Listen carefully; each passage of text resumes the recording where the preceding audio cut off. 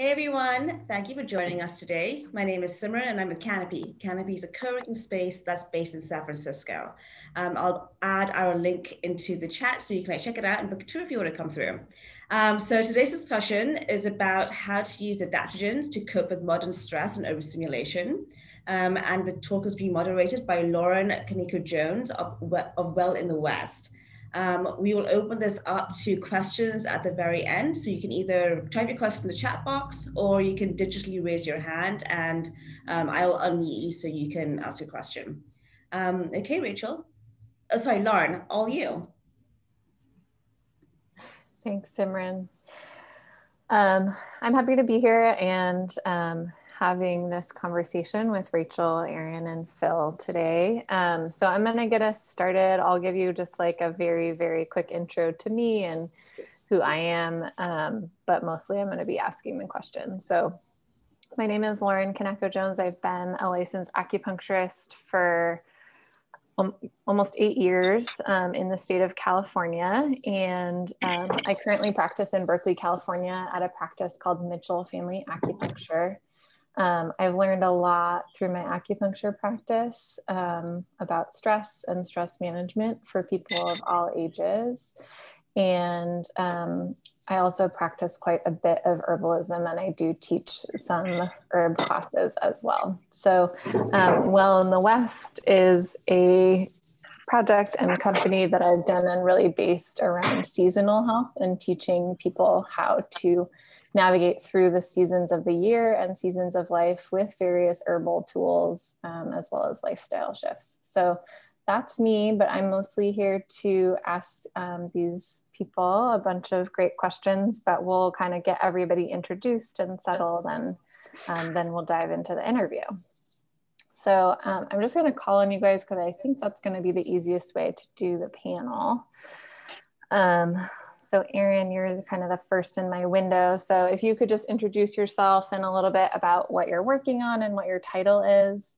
And then I'm also going to ask if you have a favorite herb or method for managing stress. Ooh, okay.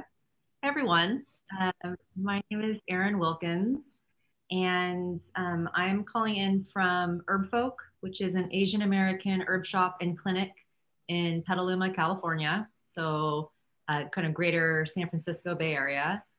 And for the last 10 years, I've worked as a Japanese acupuncturist and clinical Eastern herbalist. I still do, so kind of a special focus on raw Chinese herbal decoctions, customized tea blends. And then from that practice, I've built out Herb Folk products and class offerings to honor that traditional knowledge and then also apply those kind of Eastern energetics to the products that I'm making using locally sourced herbs and things that grow in abundance in our area. And what is my favorite herb or method? I have to say, and I'm not saying this just because Rachael of Goldmine is here on the panel, truly every morning for the last few months, I've been putting the Goldmine adaptogen powder in my morning coffee, and it's just so easy. So, but of those herbs, I guess cordyceps and astragalus would be my favorites. Cool. Those are good ones, especially for COVID life. Yeah. Probably. Thanks, Erin. Glad you're here. Great, Rachel, curious to know a little bit more, just introduce yourself and what you're working on, and then if you have a favorite herb or method for managing stress. Yeah, so hi everyone, thanks for joining us today. My name is Rachael and I am a nutritionist, holistic chef, and I run and operate an all organic meal delivery service in San Francisco, and then also Goldmine, which Erin pointed out, is an adaptogen blend company. We sell a few different blends of adaptogens, and they're all great. And I have to say that my favorite adaptogen has to be, or herb, it's not quite an adaptogen, is chaga. Chaga mushroom grows on birch trees in the northern hemisphere. and was sort of like my introduction to medicinal mushrooms. And so just like where it grows, it turns into like a really black tea that's subtle and earthy and very mellow. And that's the vibe that I'm going for most days. And so that has to be my favorite. Cool. Thank you, Lauren. Yeah, thank you. And Phil, can you introduce yourself and tell us a little about your work, and then if you have a favorite herb or method to manage stress? Of course. My name is Phil McGarr. I'm a co-founder at Wunder. We're a San Francisco-based cannabis beverage company. We make low-dose cannabis beverages, cannabis-infused beverages that use Delta-8, Delta-9, THC, and CBD. And we just recently launched in San Francisco and LA in the last few months. And I've been working with the cannabis plant for over 20 years as a cultivator and in retail and various other parts of the industry.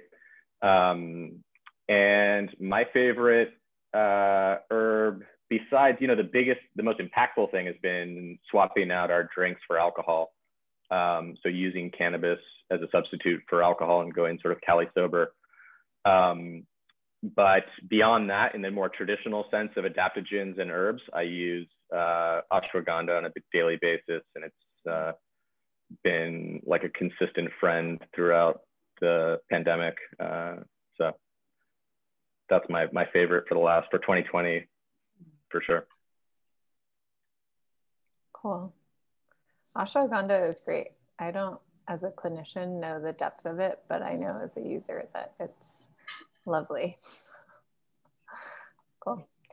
Thank you all.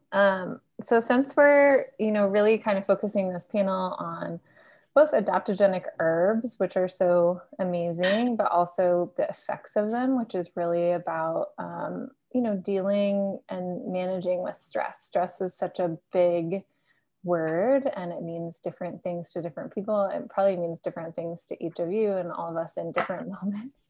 We could be stressed over, I don't know, running 5 minutes late to something, or we can be stressed because we have this like enormous pile of life responsibilities, and it's like, slowly crushing us. So stress has like a whole big spectrum.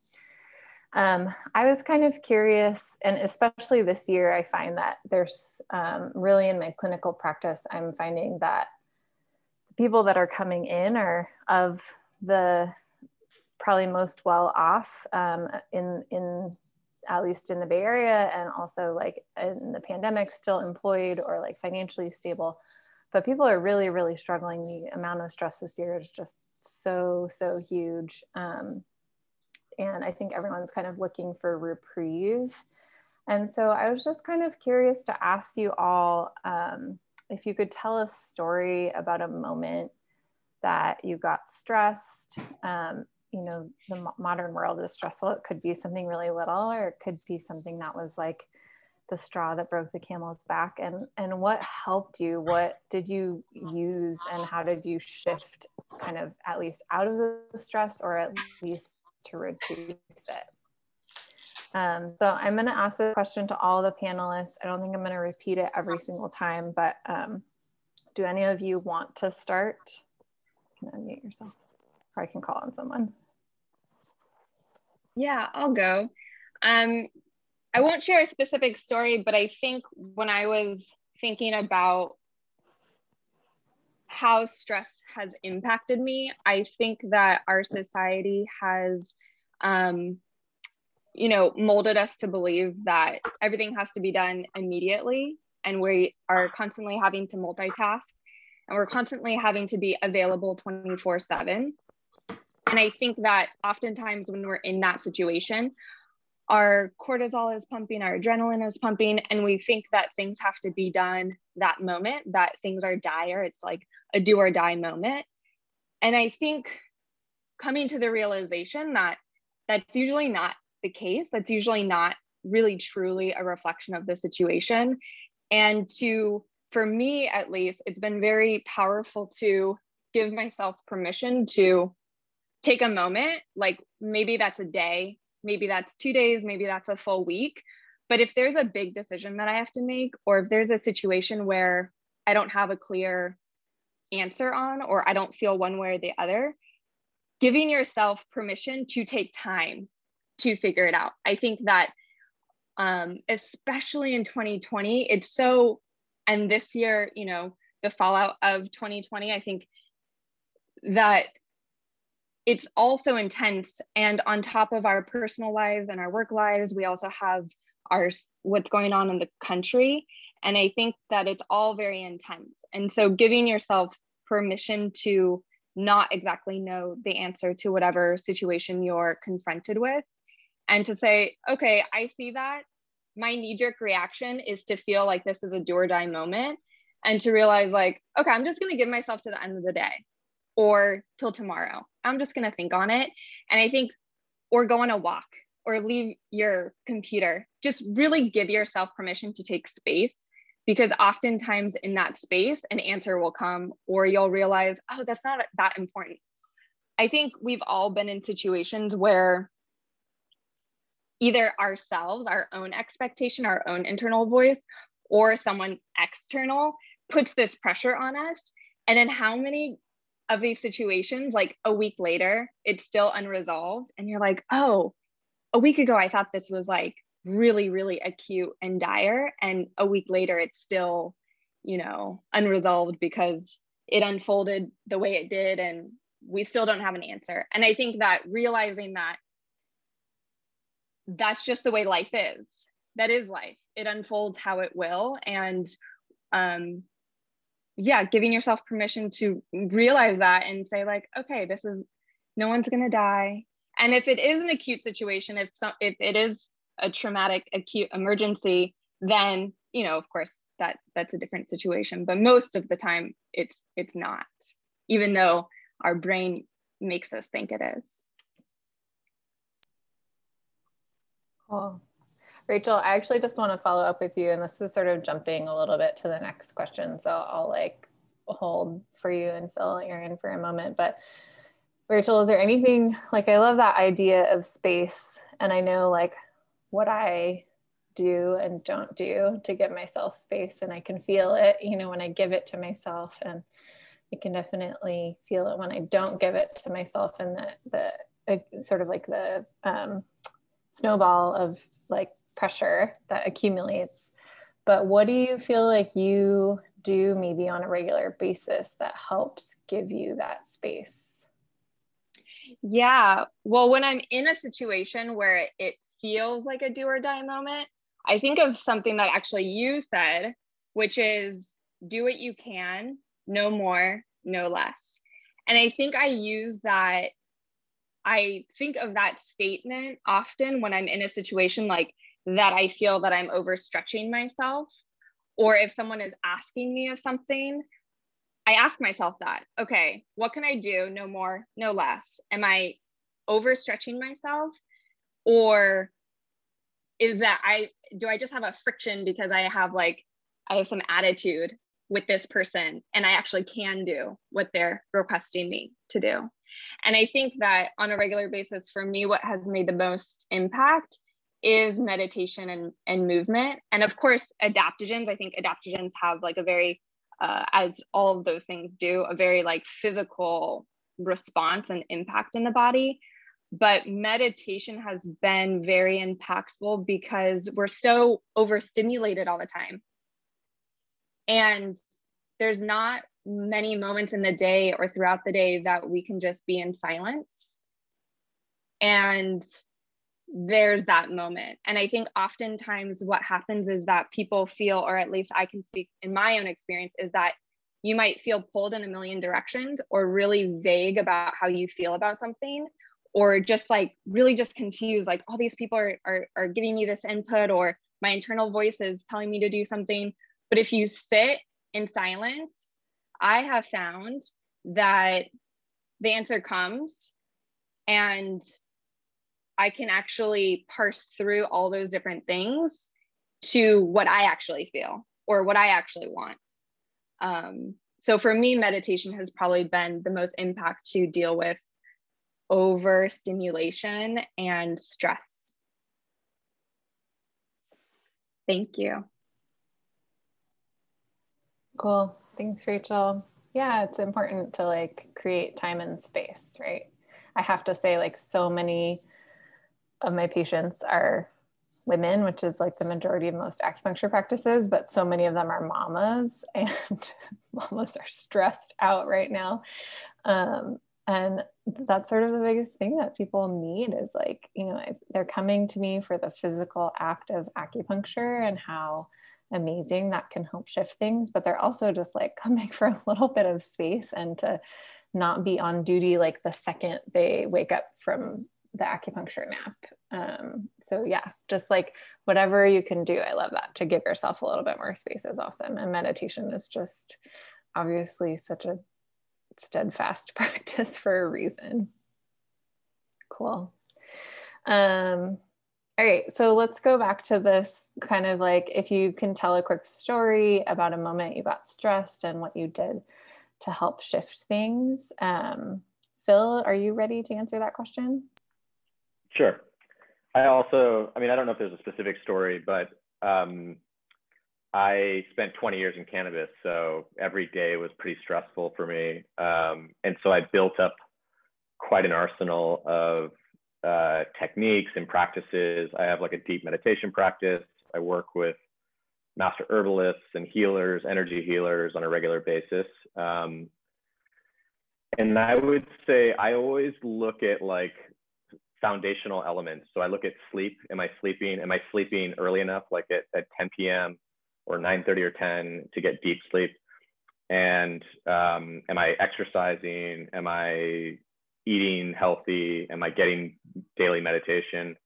And if I'm not getting those, I'll try and focus on them. They're free, first of all, and they tend to work the best. And if you don't have those fundamental building blocks, you know, you can dump adaptogens, you can dump products on top of a bad foundation, but generally speaking, I've found that those tend to work the best. And then the other thing on a personal note that maybe some of you can relate to is that I realized this. It took me a long time to realize this. I'm 43, and I just realized this really last year, which was that on a daily basis, I had one foot on the gas and one foot on the brakes. And it wasn't always at the same time, but often it was. So I would get up in the morning, I would drink coffee, and then I would drink tea or something else, yerba mate. I would have like stimulate myself to get up in the morning, often overstimulate myself. And then at night, to cope with stress, I'd drink alcohol. And that was sort of the genesis of Wunder, the company that myself and my two co-founders, Lexi and Christian, created. Was like we all realized that we had this unhealthy relationship throughout the day, right, with stimulants and alcohol. And so to really just look at that objectively and face it was a real powerful moment for me. And I gave up I'm Cali sober, whatever that means. I think that means that you do some psychedelics or you do some cannabis, and it just means you're flexible. Like I'm not totally sober. I'll have a glass of wine every once in a while, but for the most part, it meant sort of re-engaging with how I consume things and how I'm sort of on this roller coaster.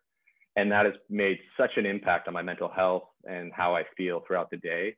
And it's improved the things that I was doing, the meditation, the fasting, all these other things have gotten exponentially better by cutting back dramatically on caffeine. I cut out coffee, and I've mostly, I've cut out probably 90 or 95% of the alcohol. I used to literally drink alcohol every night. And I've stopped that.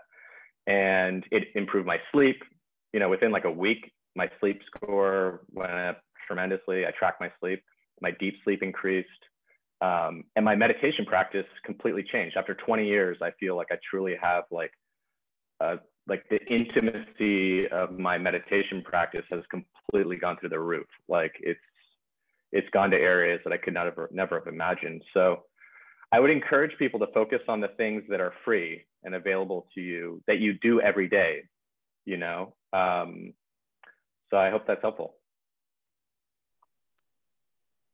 Yeah, that's awesome. I feel like you kind of answered my second question of what you do on a regular basis to like keep the calm. I have another question that I'm like thinking of to add in for you guys, but for you to think on. But Erin, I'm going to have you answer if you could tell a story or maybe just a general answer about like what happens for you when you get stressed and what helps support you get out of that.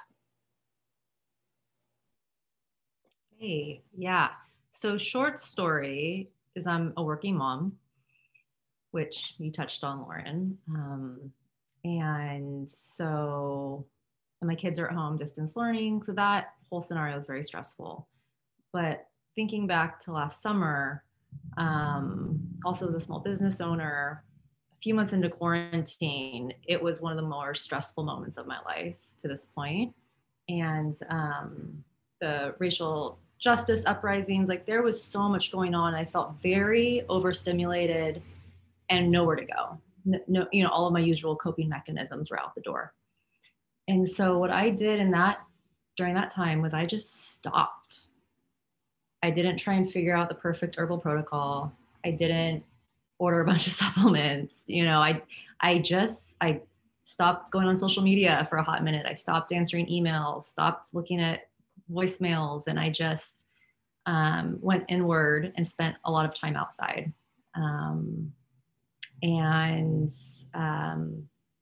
Coming out of that, it's just like a fresh perspective, right? And this is really just echoing also what everybody else was saying, is just taking a moment to just pause and reassess.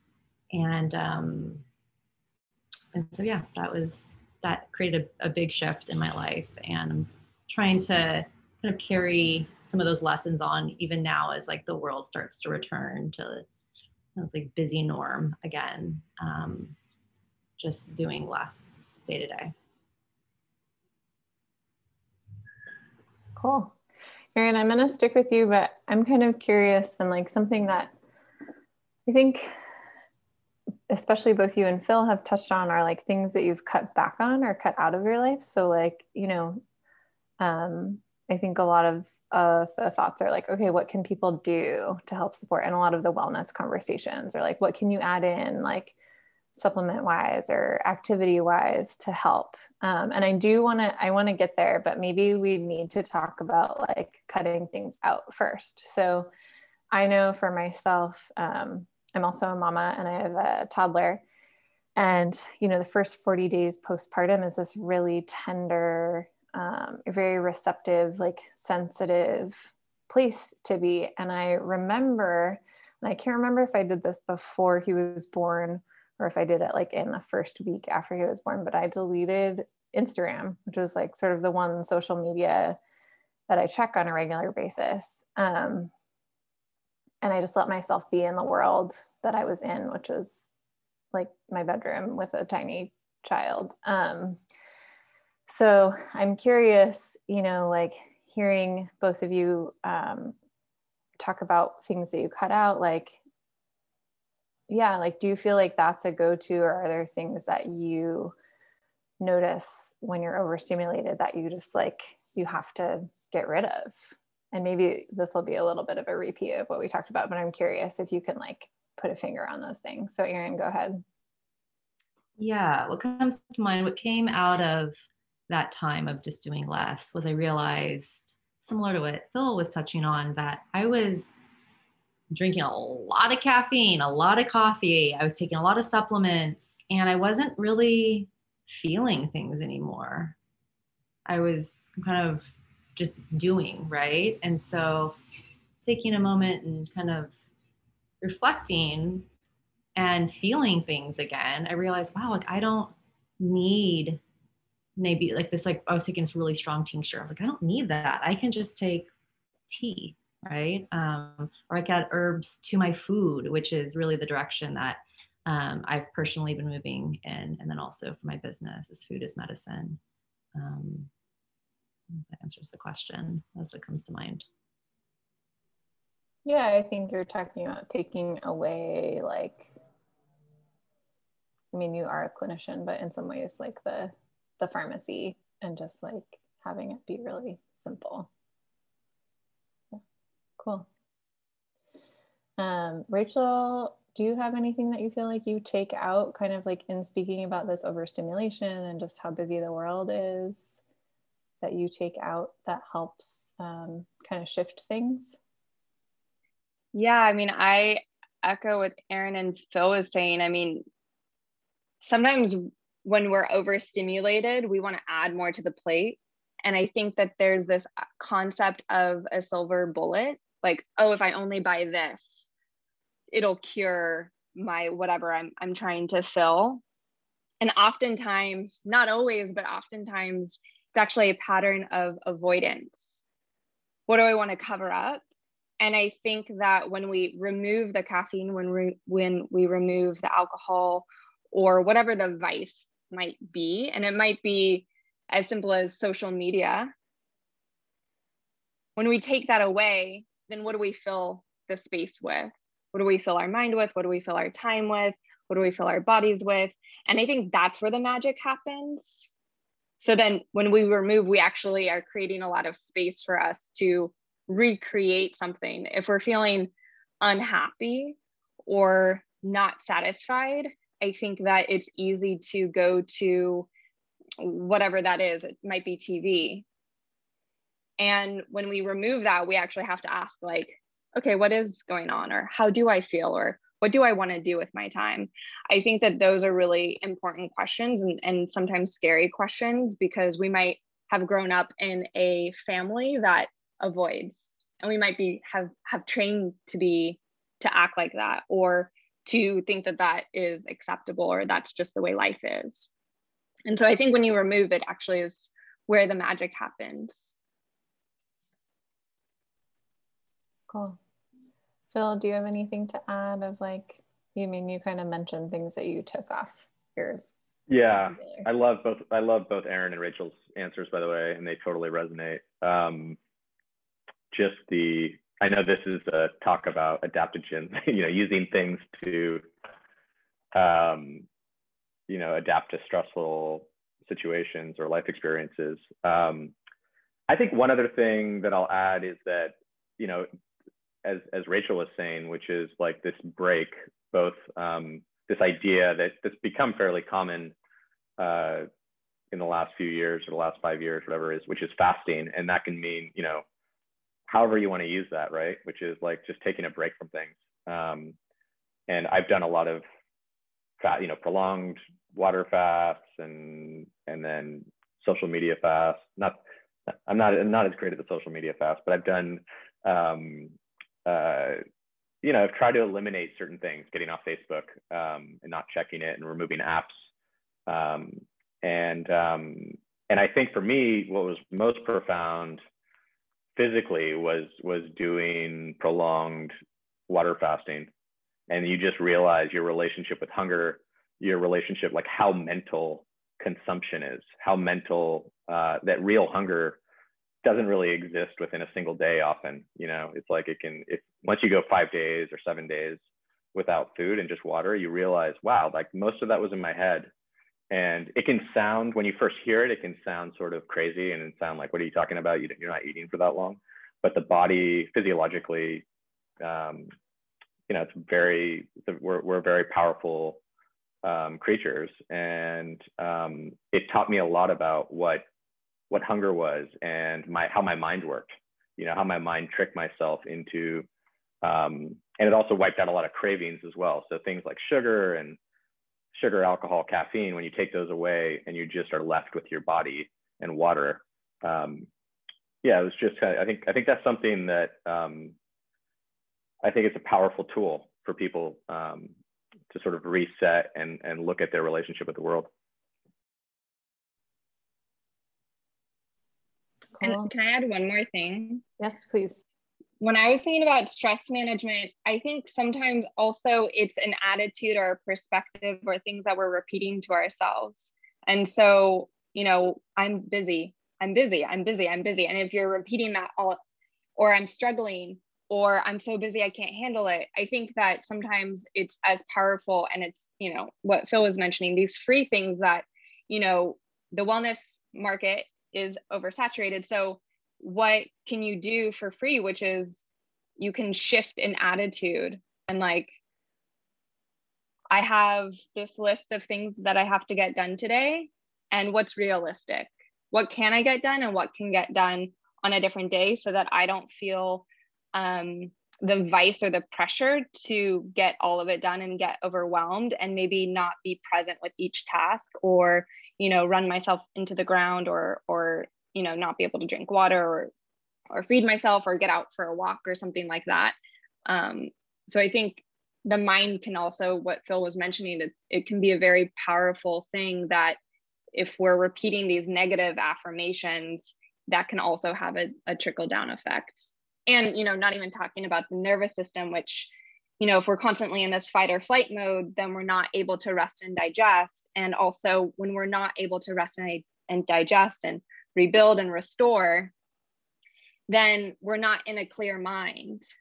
And so I think that that's where, you know, some of these vices come in, or that's where things feel really overwhelming and stressed out, because our body literally hasn't had the time to restore and relax and rejuvenate itself so that we can be more resilient. Totally. Well, I think, you know, one of the questions I had, and while we're kind of on this topic of cutting things out, like what are things that you feel like we as consumers should be cautious of in this very saturated wellness market of products and services? Like, how do you guys choose? We are going to get to kind of adaptogens and like what you do actually choose. So that's kind of the follow-up, but like, how do you make decisions before you like share, you know, exactly what brand and what things you like to include on a regular basis? Do you have any general rules for yourself, or, you know, what turns you off of something and you know that like this is just sort of gimmicky and trendy, or like what lets you know this is really like a legitimate product that you're really interested in and feels like the right thing for you?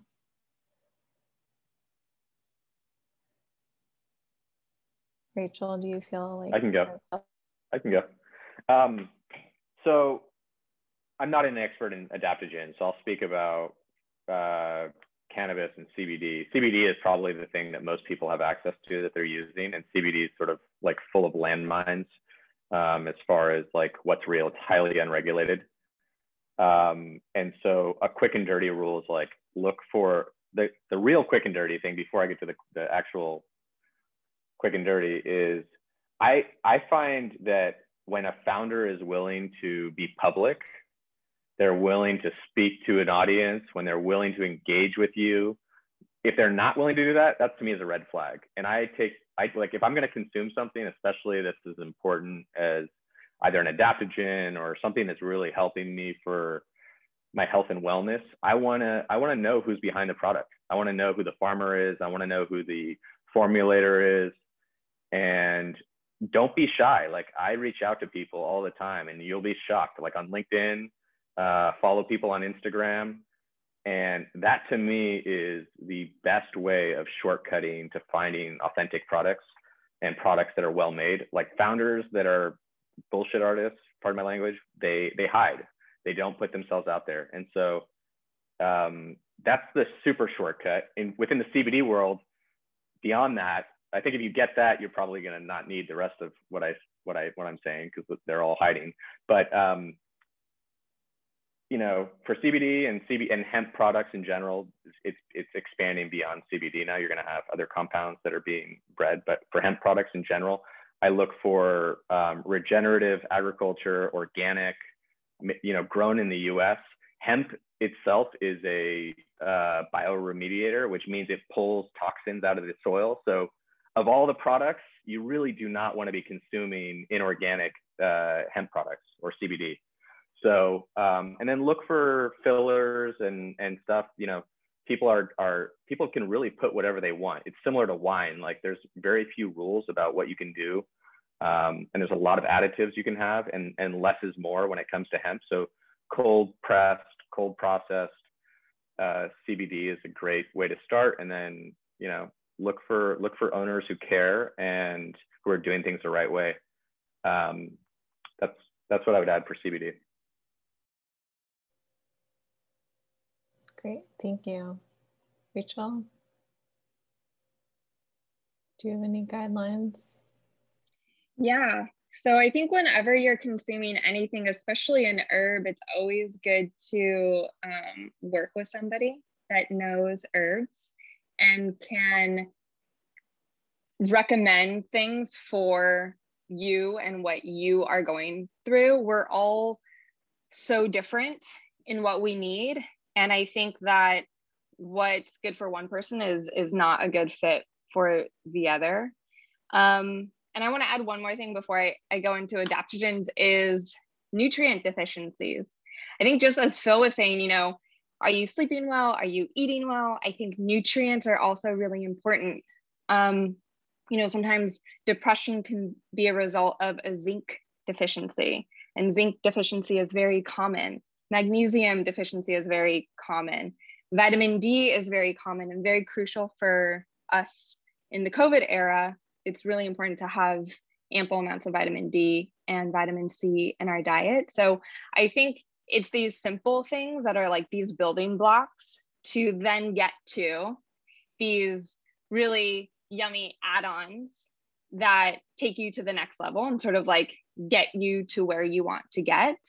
Unless you're working with an herbalist or an acupuncturist that can say, okay, let's get you a therapeutic dose of this herb to help you detox or rebuild or whatnot. So I think always working with a trusted practitioner that knows the space is a great way to start. I'm sure Erin and Lauren would attest to that. And in terms of adaptogens and quality, transparency is key, making sure that you know where the herbs are grown, making sure that they're grown organically. And that doesn't necessarily mean that they're certified organic, but because being certified organic is very expensive, and not all farmers, even if a farmer is growing organically, it doesn't mean that they have the money to pay the USDA to get certified. It's very expensive. So, you know, quality, transparency, and potency, you know, how the herbs are grown, when the herbs are harvested, how they're processed, that's all a part of the equation. You know, there's a difference between dried reishi mushroom that's ground into a powder and a reishi mushroom that's grown outdoors, sun-dried, hot water extracted, then turned into a powder. So, you know, it depends on the herb, but for example, medicinal mushrooms need to be processed. Actually, your white button mushroom needs to be processed too. It needs to be cooked. It's not great to consume raw mushrooms. And so I'll leave it at that. I think Erin, I'll leave space for Erin. No, I mean, y'all touch on all the points that I had really at the forefront of my mind. So we can keep the show rolling. That's great. Erin, maybe we can start with you. You know, we talked a lot about, you know, what y'all have cut out of your lives and things that you sometimes do if you feel the need and feel overstimulated, and what we should be like wary of. What is worth it to you, or what are things that you do pay for and you do integrate into your life? Even we're keeping it simple. I try to keep it simple for patients as a practitioner, but I definitely have a lot of things that I do, like definitely have as guideposts in my physical practices between supplements, and I get body work and go see my own healers so that I'm tuned up to be, you know, in good shape to take care of other people. So yeah, I'm kind of curious, like, what are things that you do for yourself?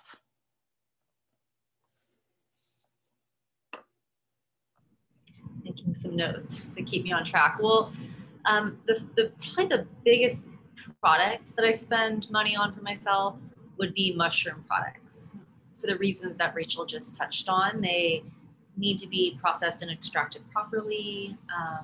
And I prefer to take mushrooms as a powder, like the Goldmine powder, because it just easily can blend into my daily coffee, my daily tea lattes, smoothies, and just the ease of use there is just so important for me and like for my really busy lifestyle. So mushroom and adaptogen powders, number one.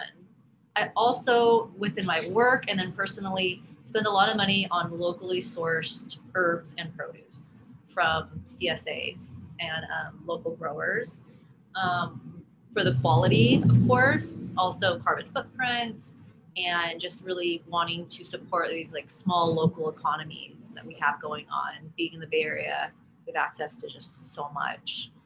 So it's a joy and a privilege to support local. In my former life, I was pre-law and I worked in these different law firms. And so I actually did see some studies on heavy metals and pesticides in herbs. Oftentimes we think, oh, that's Chinese herbs. The Chinese herbs are dirty. No, it's the soil quality. So if you're getting herbs overseas, whether it's hemp, Chinese herbs, Western type herbs, they can be dirty. And so so transparency is important when we are sourcing overseas. And then when we have the ability to source locally, it's, again, such a privilege.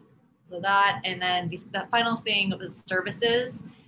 Lauren, yes, like paying other practitioners so that we can receive healing treatments, whether that's acupuncture, massage, therapy. Therapy is probably my biggest expense right now. It's just get so much out of that. Cool. Yeah, important to take care of ourselves so that we can take care of our families and communities and do the work that we want to do in the world. What about you, Rachael or Phil? I'll go ahead. I think when I first discovered adaptogens, I was in a place of immense burnout. And I was so lethargic and I just didn't have the energy. And that's when I started playing with adaptogens and brewing tea concoctions and exploring powders. And, adaptogens have made a huge impact on my life.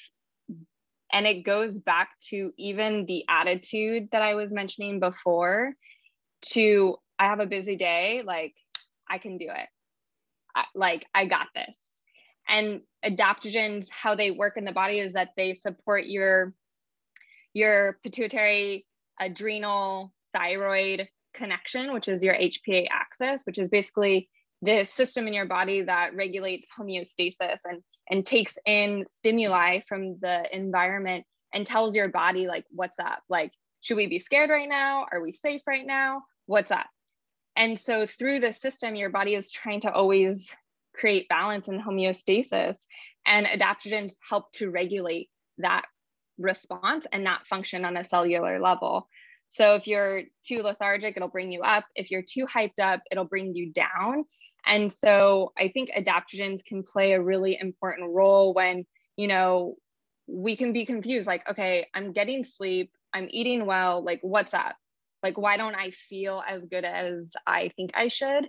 And so I would say, do research, see what, interests you or what herb you're drawn towards. For me, that's been a blend. So for me, that's how Goldmine started, which was 5 adaptogens: reishi, chaga, cordyceps, astragalus, and ashwagandha, and rosehip for vitamin C for that mushroom potency. And that's where it started. And literally in your nervous system, like, adaptogens help your body to respond to situations where you're not like triggered in this fight or flight mode so easily. So it actually, what happens when you are you're in a challenging situation is that you're more present. Your frontal cortex, when you're in an acute triggered situation, your frontal cortex, which is like your decision making, dims down. And so you're like survival. And so adaptogens help you in this, stay in this rest and digest mode. And so you're able to stay more present. And people are like, oh, I feel more space. I feel more present. And that, it started with me needing that and wanting that. So that's adaptogens, but also everyone is different. Like for me, it's acupuncture. Like acupuncture is that service that I pay for and I reap a lot of benefit from. And, you know, using these daily rituals as check-in moments. I think that's what it's all about. You know, it's all about like, how do I feel? What's going on? Am I in alignment? Am I doing what I want to be doing? Am I in alignment? And I think that all these things are like checkpoints for us to confirm yes or maybe no. Totally. Such a puzzle, right? Phil, do you have anything to add? Like what are things that you do feel like are really worth it to you to pay for and spend time and money on to help keep you going? Yeah, I've got like a race car team supporting me. So I use all kinds of I know it feels crazy. I've got like energy healers that work on me remotely at this point. I've got a master herbalogist that I consult with regularly. And I'm seeing in the comments, someone's mentioning exercise. Exercise is something that I haven't done recently where I've had like an outside coach, but I've had in the past, I've worked, it's been really beneficial to have someone doing like Bagua training, Tai Chi, Qigong. Really like once you the more you go down this sort of rabbit hole of, you know, once you start removing these things, your body becomes more sensitive and your energy system becomes sensitive. And it becomes really important to have great habits and also great teachers and practitioners around you, because your sensitivity means that like, you know, the wind blows and you're like, ah, you know, it's like little things, little stressors can have a pretty disruptive effect on you. And so it becomes more and more important to really keep the machinery fine-tuned. So yeah, I'm like every week I usually have like 3-hour consultations, separate consultations with someone who's monitoring energy, doing healing work, or you know, keeping my herb and tonic regime going well. And I love, yeah, what both Erin and Rachael said was great, as far as like, you know, it's all personal to you. So whatever adaptogen that you find called to, and I would just say that it's really important that people develop their intuition with their body and learning like what's a yes and what's a no for them, because everyone's unique. You know, Rachael said this earlier in the conversation. Every single body, every person, everyone's experience in the present moment is unique, right? We all have different stressors. You know, some people have kids, some people don't. Some people have financial troubles right now because of the pandemic. And so you're a unique constellation of circumstance. And it's really important, given that you treat yourself as, you know, that little snowflake that you are. And, you know, for some person, ashwagandha might be great. For someone else, it may not work for you. And the dosing, right? Dosing, I think really when you're taking things, don't just mindlessly take things and hope that they're going to work. Really, I think I would encourage everyone to become like an explorer of themselves, of their own body, psyche, what works, what doesn't work. And I think then when you run into something, you get better at calibrating against a product or a regime or a teacher, right? Not every teacher is going to work for you. You know, I've brought people to my meditation teachers classes and they run out of the room. It's a super potent room. It's not for everyone, right? And so, you know, you've got to treat yourself with the respect that your experience is the most important experience. Your experience matters more than anyone else's word. And that goes when you go to, you know, when you go to pick up an adaptogen plant, if you go get, you know, one of Rachael's products, or, you know, if you're at Erin's store picking up something, really listening to yourself and checking in and figuring out how you find your yes or no, because everyone's a little bit different there too. But I think that's been a very big shift for me, is like becoming your own inner authority and listening to it when you pick out products. Thank you, everybody. So I think we're going to try to open it up to questions. Simran, are you You're muted. I'm muted. There we go. Yeah, so we can open this up to questions now. So if anyone has any questions, go ahead and digitally raise your hand and I can unmute you, or you can just pop it in the chat box. So if we don't have any yet, so are there any other questions that you had to ask the panelists? Yes, I do have more questions. I just wanted to thank everybody for sharing that. And I think, you know, this conversation about like what to take away to then decide what to add in is so important. And yeah, it's sort of that simple in a way, especially the taking away part. And then it was just nice to hear everybody's responses about what they do add in and what they do for support, because I think that we can't do it alone. And if we have the means, like paying other people to help take care of us is really, really important. We actually do have a question. Oh, great. That came up. So Gail, I'm going to unmute you, Gail. You can go ahead and ask away. Sorry, you can't see my face because I'm eating my lunch, but a late lunch. Wow.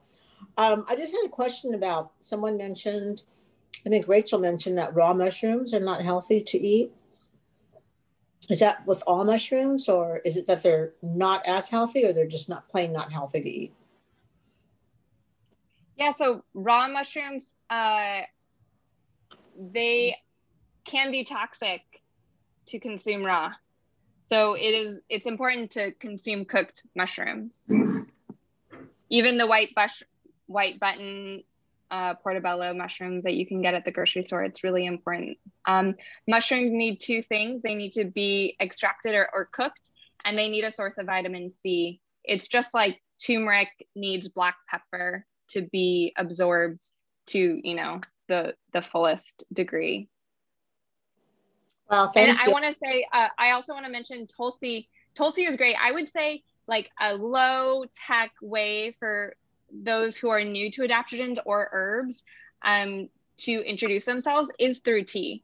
So Tulsi is a wonderful adaptogen. It's great, has mild antidepressant effects. It's really a wonderful herb. And, you know, even making a chaga tea or a reishi mushroom tea or a rhodiola tea, I think that is a really nice way to kind of introduce yourself to these herbs if you're interested. Tulsi is very delicious also. Thank you for that. I didn't know that about the mushrooms. And yeah, Tulsi helps me every time. It always takes the edge off. Thank you. Thank you, Gail. Rachel, do you have ideas on adding vitamin C? Because I take a mushroom powder every morning pretty much. Like I make a tea out of it, like a 14 mushroom blend. But I haven't been adding vitamin C. And I will now, but do you have ideas on like the best way to do it?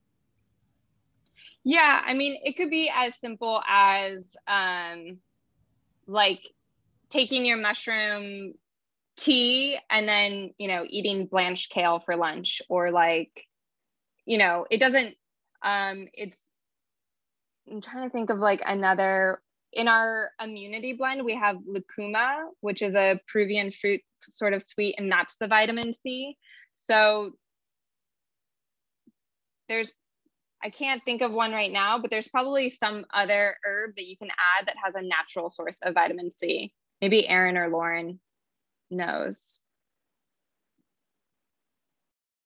I mean, in Chinese medicine, we're always adding citrus peels to everything.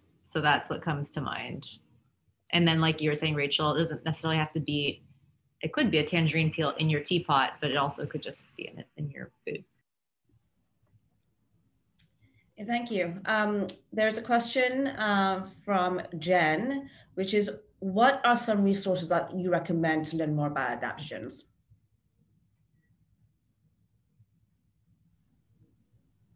The internet. There's also a wonderful book. Let's see if I don't know if Erin or Lauren have another source, but there's some wonderful books out there that I'll pull up and I'll put in the chat.